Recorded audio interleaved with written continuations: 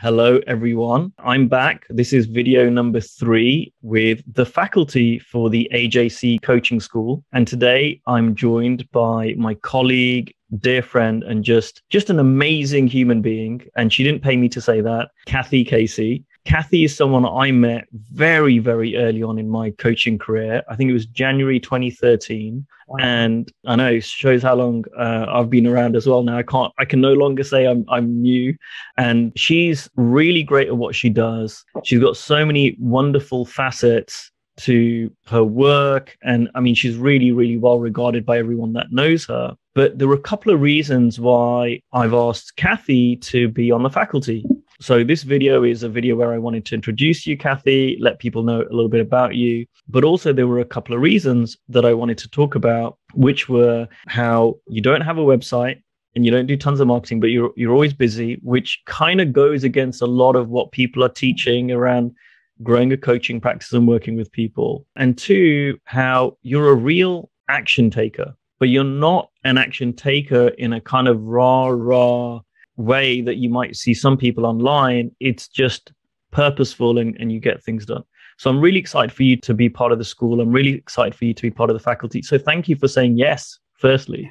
Well, I was honored to be asked, and I'm just excited about seeing you again. I said when we got online together, I thought, fine, you can ask me all these great questions, but I'm just here just to see you again. So many fond memories of your mom and your sisters. And, it's just great to see you. It's just great to see you. So go ahead and ask me all the questions. well, you know what? Maybe that's a nice segue, because we were kind of talking about this before the recording, and it kind of talks to the first point I was saying. Like, you don't have a website. You're not on a social. Everyone's talking about, you need to be on the next social media thing. You need to be on TikTok. You need to be on this and that. You don't do any of that. Yeah. You don't do any of that. And you're really you're always working, as far as I see. You're not in a bad way in terms of you have work all the time. And you tell me what you see, but this is what I see of you, Cathy. And it's funny, like you said, Ankush, I'm just here because I like you. And I think that's something that's really underplayed, right? It's like there's a saying, everywhere you go, there you are. And in coaching, I mean, it's a relationship business. And I thought when I started out, that means I've got to be really good at small talk. I've got to say all, and which I really struggle with, as you probably can tell. I don't do small talk, but people just know people. And so when I met you, I was just like, oh, she's fun, she's wise. I got a feel for you. And even though we haven't spoken for so long, when I came to thinking about my faculty, you were one of the first names. And so again, there's this phrase in the coaching world that's going around a lot now, which is it's about who you're being. Yeah. And I really see that in you. Would you see something different, or would you agree with that? Well, yes, I agree with that. And I didn't know that about myself because I've sort of always been this way. But, I grew up in a large family, oldest of 10, Boston Irish Catholic. So I grew up kind of in a big brawl environment, real active and noisy and loud and a lot of humor and a lot of, being crazy. But I think at some point I just I didn't decide. I was just being myself no matter where I would go. So I'm going to say something really bizarre right now. And I think this is the secret. If I got a job working at McDonald's tomorrow, and I think, okay, great. Okay, I'm going to be working at McDonald's. I would start to really get excited about it. And the excitement would be the people. I love that you said coaching is a relationship process. It's all about connection and relationship. So no matter what I've done over the years, before I did the work I'm doing now, I've worked in department stores. I've been a correctional officer. I've been, everything under the sun. But no matter where I'm working, I love what I'm doing mostly because of the people. I love the people. So if I'm at McDonald's, I'd be connecting to the people. Who are they? I'd love the drive-up window just to see new people all the time and see how they're doing. I mean, to me, it's just connecting. I've worked in Silicon Valley with engineers and marketing people and all that stuff back when in the PC days. This is before, they were making workstations, PCs, and I'm working with these high-tech, super smart people. But it was my relationship with them. I didn't know anything about technology, but I became crucial member of the team because of how I was able to work with them. Not so much content knowledge as much as, well, if you're going to design that into the system, don't do it because my sales reps are telling me we're not going to get it for a year. So I was kind of the communications person. To me, the secret is just being yourself, whatever that is. I have colleagues that are very low key. And I remember one time we did a training in a business in a company, and I do my thing and everybody has a good time and people get what I'm saying. And it's fun. So it was her turn and she presented and you could hear a pin drop and they were with her and the feeling was awesome. So the feeling ended up being the same, but she was being her and I was being me. And she felt bad about it. She said, Cathy, I'm boring.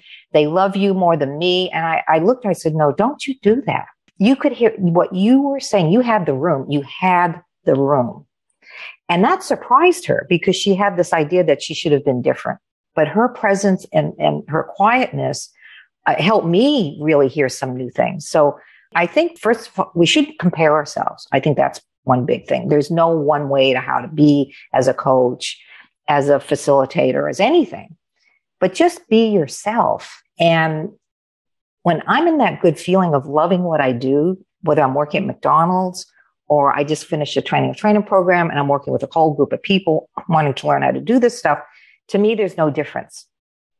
Inmates in jail, juveniles in juvenile hall, homeless people living under the bridge, governmental employees running huge budgets, hospital employees running huge public hospitals. See, to me, we're all the same. And so I'm just who I am. And I don't shift in my mind about how I should be given the people or the circumstances or whatever. I'll give you a cute story. My brother Ed was the vice president of a solar company here in the States, up in Portland, Oregon. And they got a lot of federal money when Obama was in office because they wanted to get alternative energy going. So Obama came out to see the company and to see how it was going. And so my brother Ed was in a room with about 5 other guys, the top level of the company. And Obama walked into the room and my brother was totally struck at how regular a guy he was. He was just totally present with them. Hey man, how's it going? How's the way? I mean, he was just with them. He was just being real. And so when it was time for my brother to go shake his hand, because he's coming up and shaking hands, my brother looks at him. He says, hey man, thanks for the bucks. That really has made a difference for us. And I'm like, you said thanks for the bucks to the president of the United States? I mean, I'm like, Ed, how could you? And he said, Cathy, if you had been there, it felt so normal. And that was why he became president. It was that connection people fit. So that's what you have to offer. So yes, some people do. They have I don't do Facebook. I don't have a website.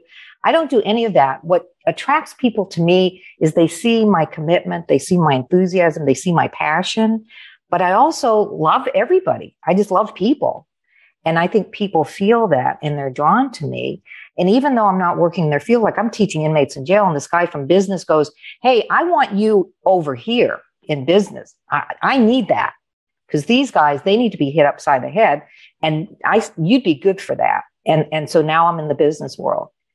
So it's being at ease, trusting yourself, loving what you're doing. The thing I hate hearing is people saying, well, I'm doing my day job, waiting to do what I really want to do. See, that's where we get the disconnect. See, my day job is the job, whether it's working at McDonald's, working as a coach, working as a facilitator, whatever it is, that's what I'm connected to.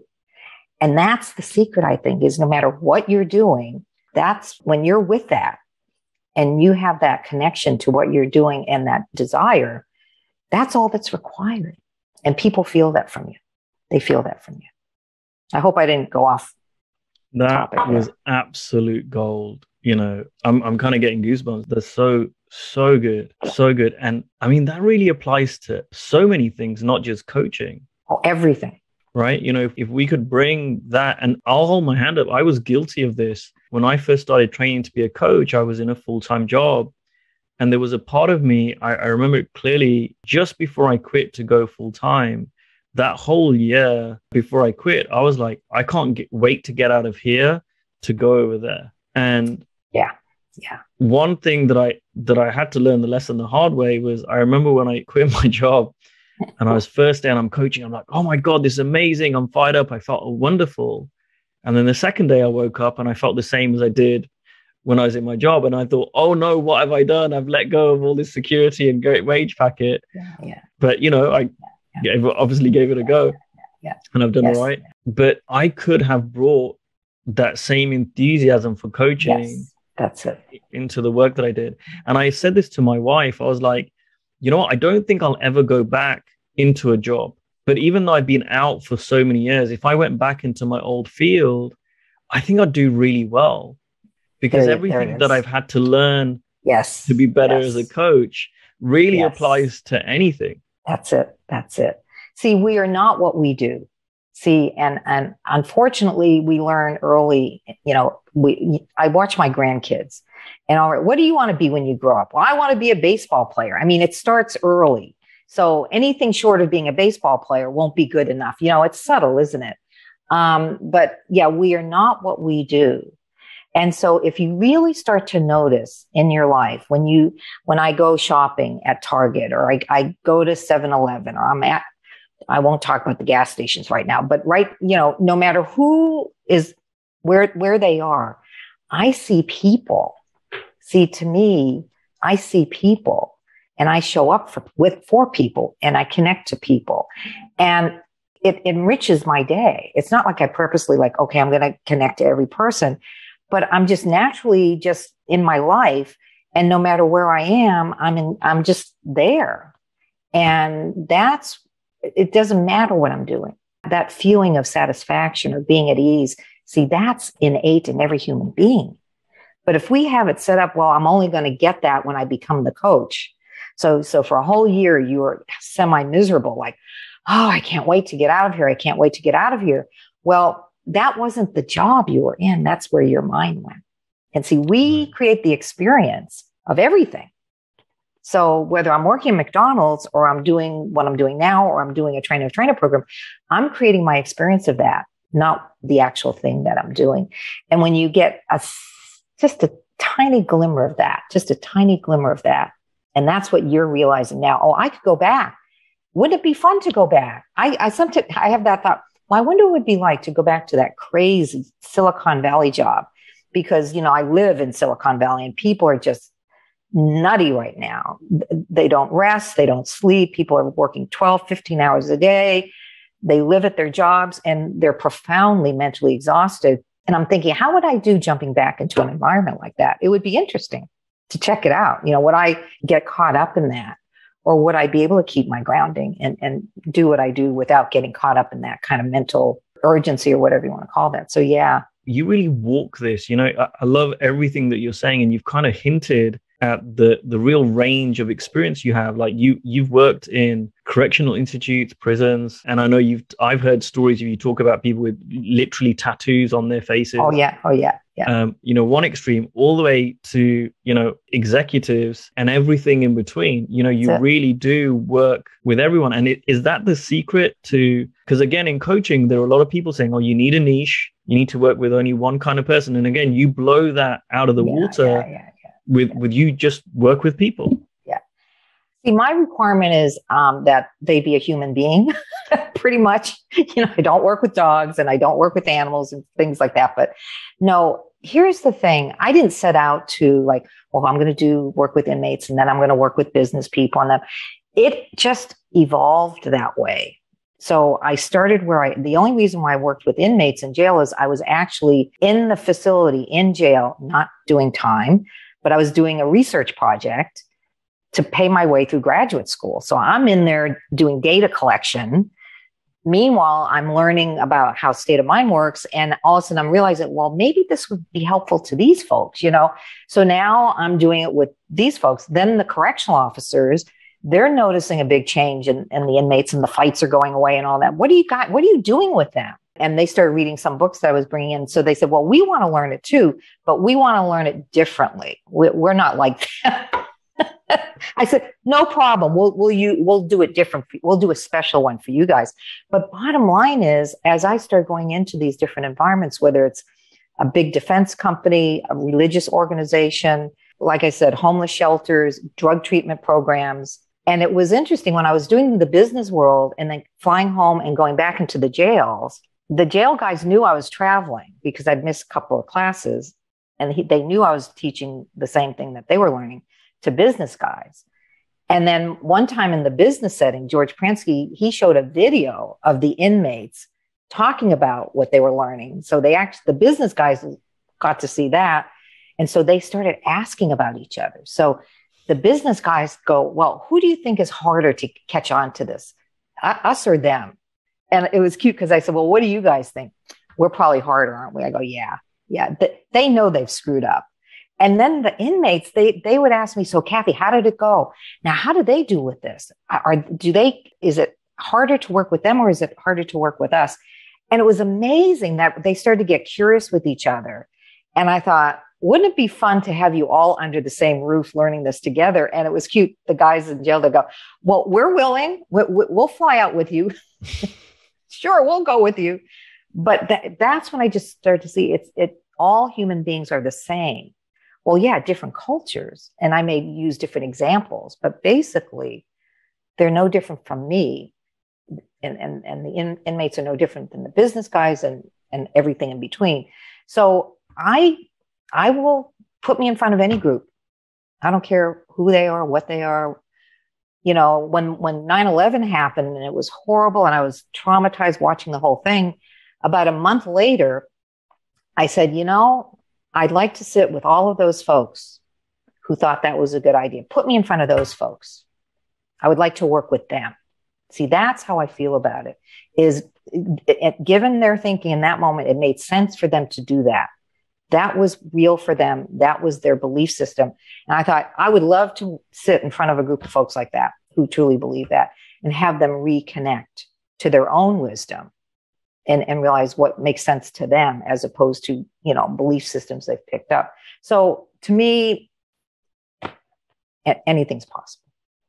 So one thing that someone might think watching this is, okay, Kush has brought this lady Cathy over and she's just amazing. She's just like this, but I'm not like that. And, one of the things I wanted to, like a theme of the school is that this is really doable. Like anyone can do this. Isn't about about Cathy or me or anyone else. And so would you say something about that? Like, were you always like this? Were you just kind of born as, you just had the gift of the gab, as we might say in the UK, or a knack? Have you evolved as a coach, as a facilitator, as a trainer? Have you learned things over the years to get better as you are? Absolutely. In fact, at the beginning, and we talked about this briefly before we started, when I heard, state of mind, principles, whatever you want, when I first heard it, I was getting ready to leave the helping profession. It looked discouraging. It didn't look hopeful. 4 years in, $45,000, going to graduate school, clinical psychology. I said, no, this is not it. I was ready to walk. My dear friend said, just get the stupid degree. You've gotten this far. Just get the stupid degree, because I was going to go to chef school. I thought, well, that makes people happy, giving them, serving them good food and all that. But so when I heard this, it made me realize, it's not on me to help people change. It's not on everything I know that Cathy knows to impact other people's lives. So I had that huge insight. I just need to engage other their own wisdom and point them in a direction like, what's the blueprint behind them? I saw the simplicity of it. Now, it took me a few years to catch on about, well, how do you translate that in a way that people can hear that without me making it complicated, without me getting stuck about, am I saying it correctly? So I went through a transition of unlearning everything I learned in the psychology field. And then, how can I help people see that this really is truth and help them see that it makes sense? So when I started, we got a contract. We wrote up a request for proposal to get money to fund a project in the jail system. We got the money. We wrote up this great program. We made it up out of thin air. And my colleague, Linda Ramus, and I, we looked at each other and we said, now what do we do? We've never done this before. I mean, we just would make stuff up sitting in a coffee shop. Okay, what should the curriculum be? Well, we start reading stuff written about it. We start cut and paste and writing in between. And we literally made it up, got funded. And then we freaked out because now we have to go do something. But you know what? I called somebody who I saw would be beneficial to our program, and she agreed to come in with us. And again, she pushed me out there. Like, I'm looking to her to be the lead, and she'd do her thing, and then she'd push me out there. Like the mama bird with the little baby birds. Okay, push them out of the nest. And I fell all over myself. But you know what? I got totally okay with that. And there was a defining moment. I had an opportunity to meet with a very high-level governmental official in Santa Clara County. She was considering bringing somebody in for her department, which was like 200 people. So this would have been a year's worth of work. I mean, there was a lot to get from this. So I go to meet with her, and she's putting out these kind of bizarre ideas like, well, our people are really stressed out, and I'm thinking about getting them mood rings and stretchy bands, and, you know, maybe we could bring in some yoga. And I'm telling her, well, actually what we do will sustain them longer. You know, you want them to understand where the stress comes from. But she kept talking about more physical things. So at the end of the interview, I felt pretty good about it. And we find out a week later, we didn't get the gig. It was my business partner. The person with the mood rings got the gig. So I called up George Pransky, who was my mentor back in the day. And I said, George, I can't believe this happened. They picked the mood ring lady. They didn't pick us. And he said, okay, calm down. Tell me what you did. So we told him what we did, and he's laughing. He's laughing. He said, I can't believe you missed this. And I said, what did we miss? You didn't ask her about the mood rings. You didn't ask her why she thought the mood rings would be helpful. You didn't get curious with her about the stretchy bands. You didn't want to hear how she saw things. So, of course, whoever was with her, they listened to her, whereas you guys weren't listening, and I saw it instantly. And that wasn't us. We usually do listen. And so George calls me the next day, and I'm devastated. I'm like, Cathy, I can't believe you blew it. It was so obvious. We totally blew it. And so he calls me up and he said, all right, here's the deal, Cathy. You're going to go further than most people I know. I said, well, why would you say that? He said, well, you get in over your head. He said, what do you think it takes? It takes getting in over your head. Do you think I was born knowing how to do this? Because we would look to George. He was like the rainmaker. Like, he could make anything happen. He said, for every gig that I get, 30 fall flat. I said, really? He said, oh yeah, 30, they don't go anywhere. He said, but you know what? Doesn't bother me. Doesn't bother me. And that's when I realized, you mean it's okay to blow it? It's okay to fail?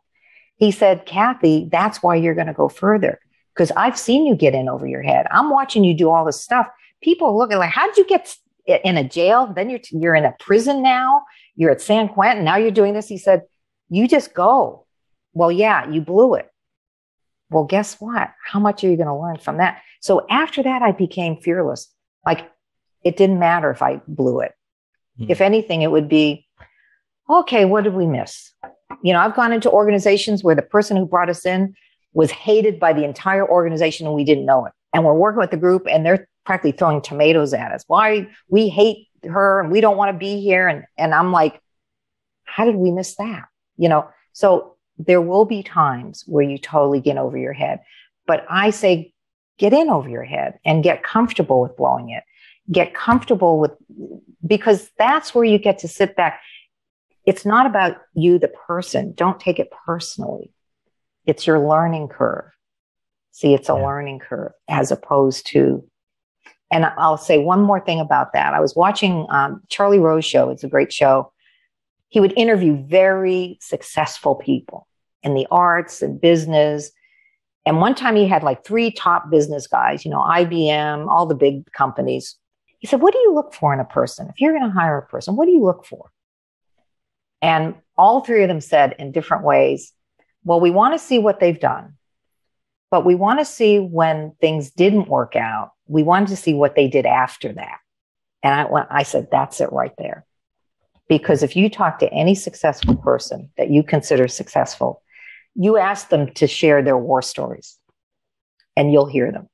You'll hear them. So I think we don't realize that because we look at people and our mentors, and we think, oh, wow, I want to be like that. Well, it wasn't like that. It's not like that all the time. And so we need to get comfortable blowing it. So I have blown it, but then I'll sit back and go, okay, what did I miss? What was I not seeing? And then I get to learn from that. And I don't think there's any shortcut around that, Cathy, at all. Certainly from what I've seen. And I, again, so resonate with that and can connect with it too, because that's been my experience as well. And there's some saying, and I'm probably going to misquote it. It's something like, if you want to double your success, you got to increase, double your failure rate or something, or fail faster. And it can feel uncomfortable at times doing that, but that's where the growth is. And it's a great reminder for me too. And, people would say this to me, that they was, oh, well, you're doing this and you're doing that. And they would assume that, it's easier. And I would say that for years, I was, just in a constant state of just terrified internally, because I was like, oh, I've got to do this next thing now. And like, I've got no excuse to not do it, because I'm not taking my thinking so seriously anymore with the work that we do. But then I would learn from that, and it would quickly go from, oh, well, that's now normal. And I know when I first started thinking about the school, there was some thoughts about like, oh my God, like that's a really big deal. And it's amazing, like the school hasn't even started. And now it's just like, okay, now I'm doing this now. Now you're doing it. Now you're doing it. Yeah. And it's so true with so many things. I was really lucky actually I've not gone into a jail in California, but I was lucky to be invited into a prison in the UK where some colleagues do some work similar to yourself. And, it was incredible. And I've invited now some of those prisoners into some of the programs I've done, because you're right, it's the same. And again, I think it's such a great profession for being able to just go, right, let's try this, let's try that. That will work. That might not work, but you never know. And I really thrive on that, because I think if I had to plan it out, like I've never had, and I'm sure you're the same, we've never had a business plan, right? I'm guessing you don't have a business plan. No business plan. Right. I just follow it. It's I notice after the fact where things have taken me. But if somebody would have told me that I'd be walking the yard at San Quentin Prison, I never in a million years would I imagine that I'd be walking the yard at San Quentin Prison to go start a class. And I'm thinking they're going to take us with an escort to a special classroom. They said, yeah, well, the building's at the end of the yard and all the men are out and it's dusk. And it's crowded. And me and my colleague too, we're walking. I said, so we're walking by ourselves. Oh yeah. Just at the end, just see that building. Yeah. You want to go up. That's where you want to go. And she and I looked at each other. We took a deep breath, like, okay. And I looked at her, I said, are you tripping right now? She said, I don't even want to talk about it. Let's just get to that stupid building. But you're right. Again, it's always having trust and confidence in yourself, that no matter what, you'll somehow figure it out. You have what it takes to figure out whatever you need to figure out, because you've been doing it your whole life anyway, right? We didn't get to being here no matter what you've done. How did you get here? We've all had to go through a learning process. We went to school. We all had to go through different grades and start without knowing algebra, without knowing anything. And we ended up knowing. Well, that continues to happen as you learn to become a coach. It's the same thing, but all of a sudden people think, oh, it's different. Oh, I have to be ready, or no, it's the same process. Oh, I have to learn algebra. Okay. You sit and you learn algebra, and then you go on and you learn something else. And then you go on and eventually you get a degree. So it's the same thing. There's always this learning curve, always a learning curve. So so if you don't want to make meaning about that somehow coaching is different, or making money being a coach is different, that no, it's the same. Yeah. So you just reference your life. Look at all the times where you started out not knowing something and how you learned something and came out the other side and continued. And it was effortless. I mean, it might have been tough at times, but you had faith in yourself to get through school or to get a degree or whatever it is you did. You had faith in yourself to do that. So that's all you need to remember. And often, even when we don't have that, we have moments of doubt. We still get through it too. Even going through the toughest times in our lives, even if we've had tough things happen to us in our life, what got us through that? See, that doesn't leave you. That this connection we have to wisdom or natural intelligence, whatever you want to call that, that is inside you all the time since the day you were born. So the more I trust that I have that, and it will see me through, and it always has, whether you know it or not, that's 98% of it. Yeah. Beautiful, Cathy. We could carry on talking for a while. I'm more excited than ever about our masterclass. It's going to be so good. It's so great to have you on the faculty. It'll be fun. Thank you for today. I mean, I'm just loving doing these because each one of these that I'm doing, they're kind of supposed to be introductions for the faculty. Yeah. They're just solid gold. And this is, again, I'm already got in my head, like, I want to send this to dozens of people. This is so great. So thank you so much. And well, my pleasure. And whoever is going to be in your school, just enjoy it. Enjoy the learning and listen to folks and just be with it and just take time for yourself, because you know what? You deserve it. You deserve it. Absolutely. So I would say that to your students. Thanks, Cathy. What a great thing to end on. Thank you.